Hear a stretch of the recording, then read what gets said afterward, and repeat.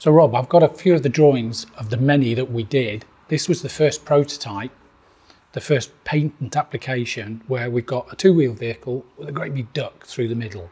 But what was the inspiration? Where did you get the idea for putting a hole through the middle of a two-wheel vehicle? Yeah, I think it's quite an interesting one. I mean, most of my career has been based in four-wheel motorsport, in both sports cars and in F1. And I had this idea. I can't actually pinpoint when I came up with a specific idea of having this, but ducks are used in a vast array of applications in the motorsport industry.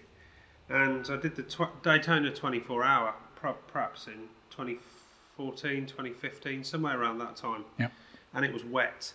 It was extremely wet. And there, you know, working on the pit wall for a 24-hour race, you're sat there and you're watching all of the sports cars prototypes on the banking, flat out around that iconic Daytona circuit. Yeah. And what's apparent is that when you're running in rain, you know, when there's lots of vehicles running in rain, there's actually a mist that hangs in the air.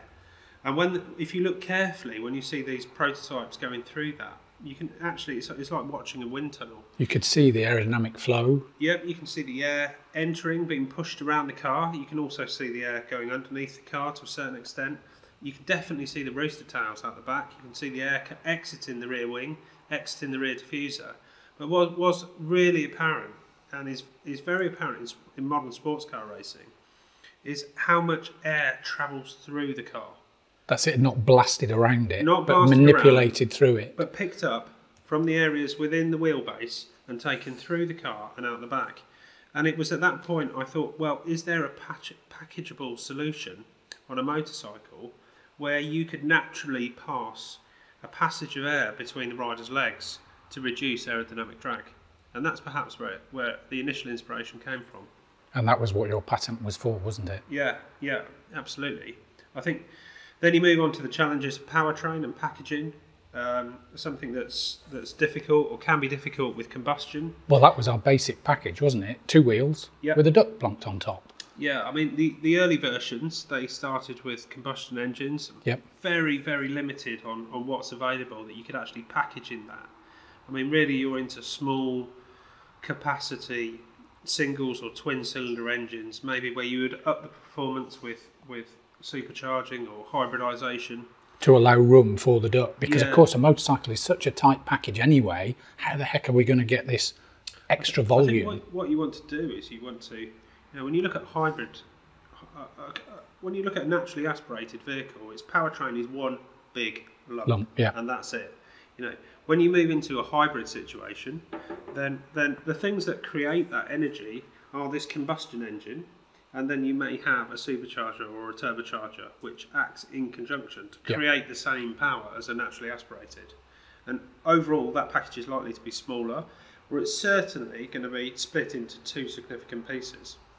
Because that's the difficulty I had, is how do we take a conventional layout and put a duck through? But as you say, if you go for a hybrid or an electric powertrain, immediately we've got more flexibility to play around with the big volumes. Yeah, I think that's the key. The key to this concept is what you're looking for, is you're looking for flexibility of powertrain packaging.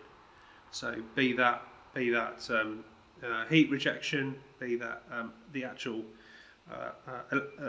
engine, the machine itself, which is creating the energy, gearboxes and other supporting systems, exhausts or intakes.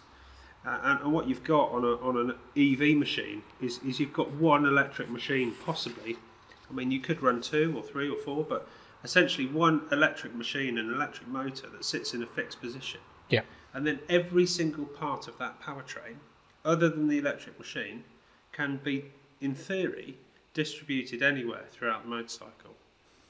And if you can make that electric powertrain to sit within the volumes that are available, it's at that point then that you can start to look to exploit unoccupied space through the motorcycle to create a duck. It suddenly makes the package viable and that you can get the aerodynamic gains you're after. Yeah, I mean, it's not easy.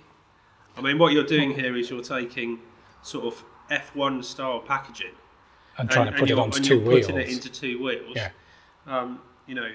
Having worked in Formula 1 for a number of years, what is clear that once the body works off, not just the external bodywork, but the under aero bodywork.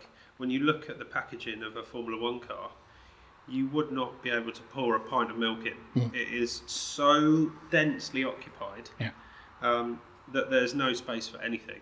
But that's what we were trying to achieve on this, to get it in such a much smaller vehicle